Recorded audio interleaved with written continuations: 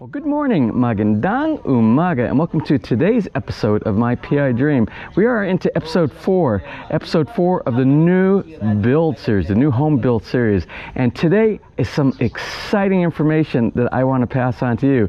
If you're doing something like building a cistern, a swimming pool, anything that has to hold water, and you want to make it watertight so that it doesn't leak, I think you're going to find today's video very interesting.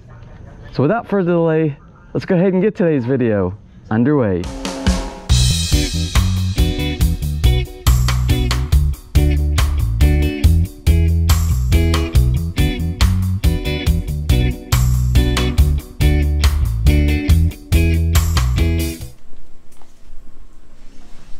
So those of you who are following, this is not going to be a pavilion project segment of today's episode.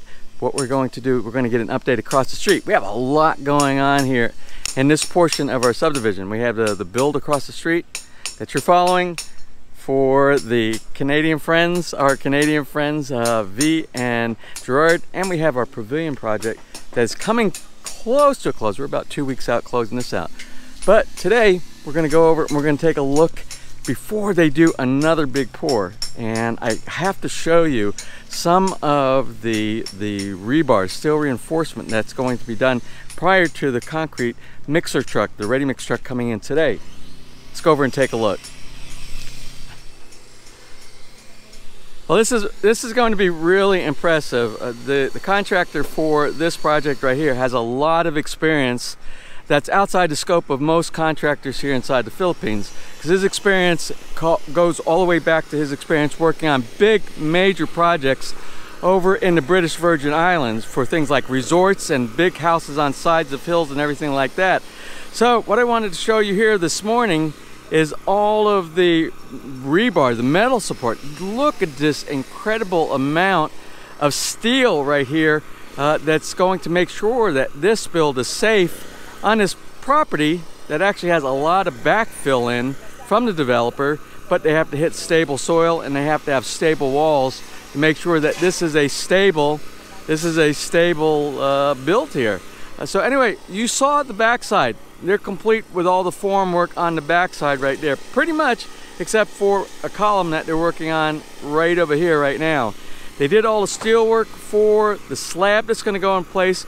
And this entire area is the size, if you look at this whole area, this is the size of the swimming pool. Actually encompasses several things here. The size, the whole size that you see of the rectangle, that's the size of the infinity swimming pool that's going to be done. But the infinity swimming pool doesn't go to the bottom. This is all underneath the swimming pool. They have 2 units right here that are set aside for the pump house for the swimming pool, as well as a generator room. But the size, again, this is the size of the infinity swimming pool. It will be raised up. There will be another slab for the bottom of the swimming pool on top of all this right here. But this is the foundation for the bottom of all that support that's going to be supporting the weight of the swimming pool, the water, everything on top of it. And then there'll be a deck that goes around the outside that connects to the back of the house. Let's go down inside and take a look a little more closely at some of the metal, all this metal that's going to provide all the support for all these nice features on the back of the house.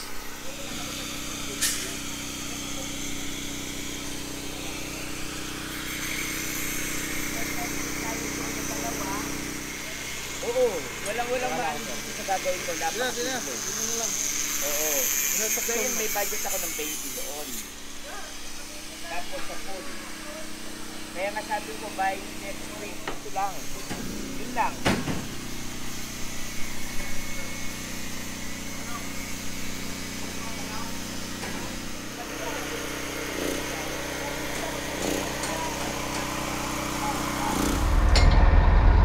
Alright, well over here on Gerard and V's build site, I got to show you something that is extremely interesting. And I have to do it before they pour. We're doing the big pour today for the formwork in the back and also the base of the cistern. Now before we go down and take a look at what we're getting ready to pour, I want to show you this guy right here. He works for DLC Concrete.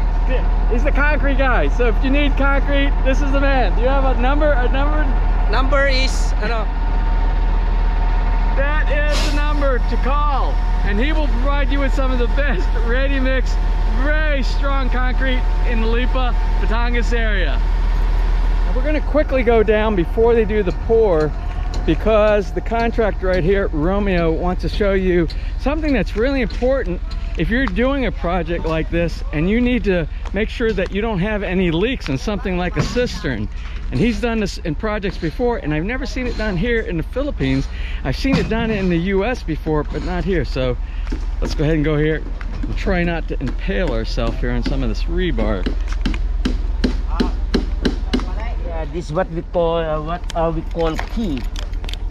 So the concrete will be up to here. Then after we finish the concrete, the next day we're going to take this one out. This will be formed like a key. So when we do the wall now, so there will be a key here. So when we put when we cast the wall, it will cover also this one. So it will prevent the cistern from leaking. Plus, I'm going to put a water stop here. A water stop. Yeah. Okay. So it will be double leak protection. And we'll come back and we'll capture this again later so people can get a better understanding of what the finished result is going to be. After we cast this one, the next day I'm going to show this one to you. Okay, all right, awesome. Yeah. We'll come back and take a look at this. Now, something I want to show you here, this is a follow-up to when they actually poured the slab here in the back for the foundation for the cistern, generator room, and the pump housing room for the swimming pool. Do you remember when we put that cocoa lumber V shaped and we called it a key? Well, this is the key once you extract the cocoa lumber.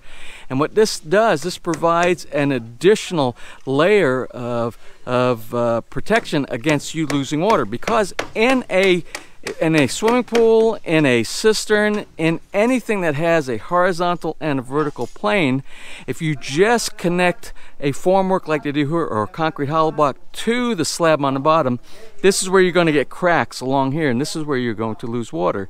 So a technique that Romeo from Caribbean Construction uses is a tried and true strategy that they use mainly, that I've seen mainly over in North America and in the Caribbean, and in Europe as well, is they do this key, and when they pour the concrete will go down into the key right here, which will provide a seal between the horizontal and the vertical plane here.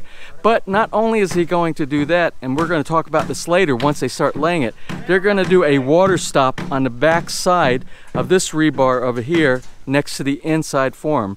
And I asked Romeo to please let me know when they lay that down, and that is going to be basically a cushion. Is a cushion of like foam that goes inside there. It's a waterproofing foam that will go there all along the inside, and that's your second layer of protection. And between the two of those, there should never be any problem with leaking. And as soon as he gets that installed, we'll come back over here and we'll take a look at the process.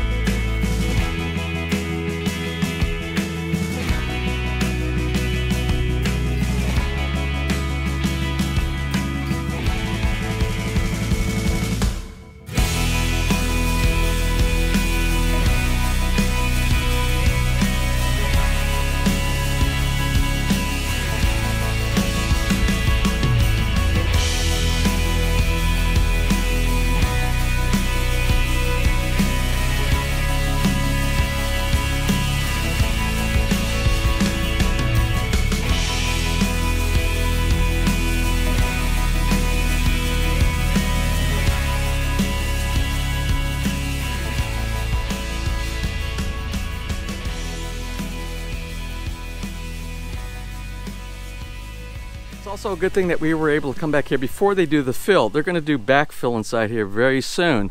So you see all these little green spots inside here. The green spots, the little green squares all along this entire the retaining wall back here, and just above the footing support.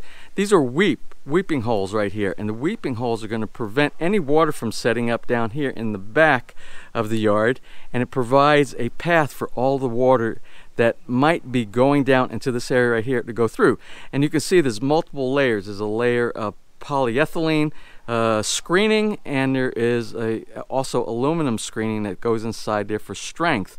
And what that will do, that prevents any clogging, any big materials from going through and clogging. And also what they will be doing, they will be putting a layer of gravel, of the 3/4 inch rock gravel inside there to act as a filter, so it really doesn't even get a lot of muddy water that goes through there. So they're doing this exactly by the book.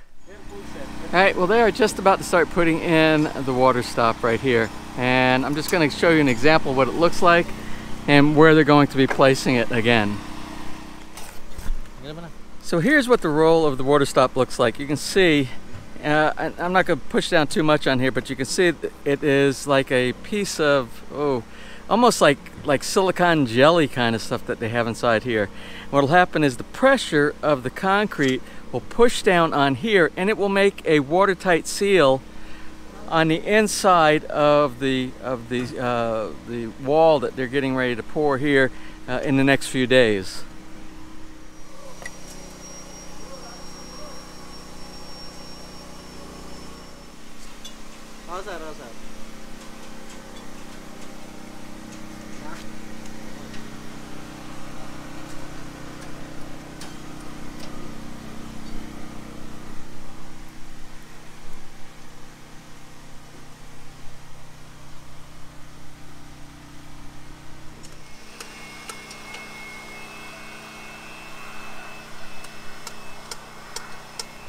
Well, I hope you found today's video to be really interesting.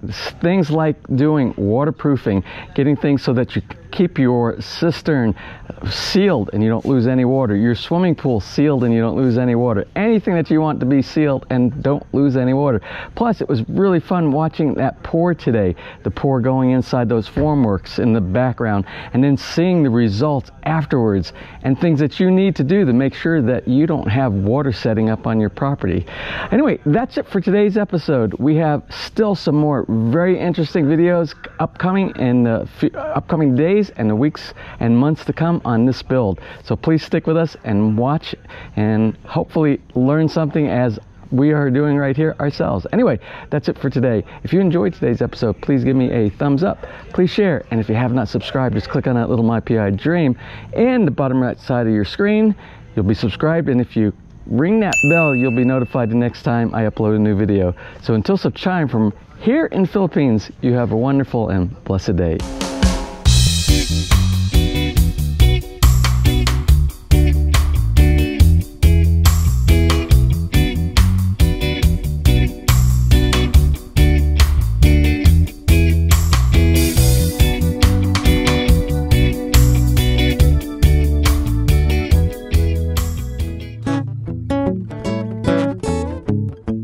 If you enjoyed today's episode and you would like to see more just like these, just click on one of the helpful links over to your right and you might be able to pick up on some good information on DIY projects, how to, or if you are interested in moving to the Philippines and building, you'll find answers there as well.